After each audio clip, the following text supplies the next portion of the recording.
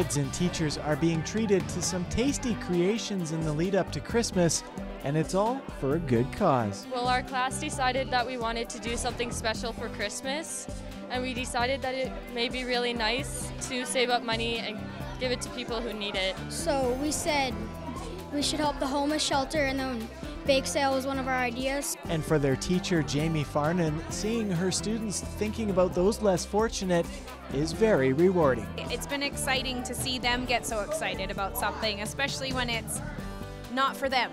They've been really into the idea of helping out our community. The project has not only given the students a chance to help others, it's also given them the opportunity to get creative in the kitchen. Some of the kids are on a basic, they make their chocolate chip cookies, and that's great too.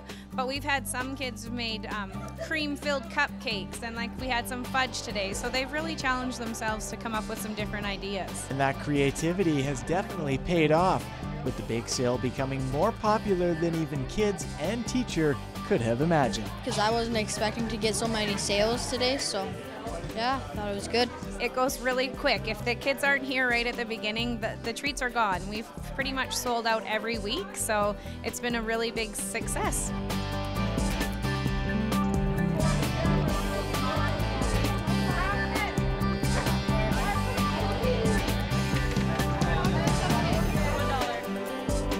The idea to raise money for the homeless was inspired by a YouTube video from Kid President, a charismatic young man who encourages people to do good things in their community. It was pretty empowering. It's just this little kid, and he's talking about good deeds that people have done and stuff like that. He's young, he is so energetic, he loves to dance, he gets the kids really motivated, and they enjoy watching him. We want to activate 1 million people to help the homeless in their neighborhoods.